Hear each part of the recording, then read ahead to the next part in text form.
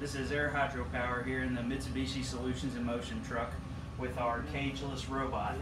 The robots range up to 70 kilograms, and with the addition of a safety module on the controller, we can add safety zones so that we have a working area right up next to the robot.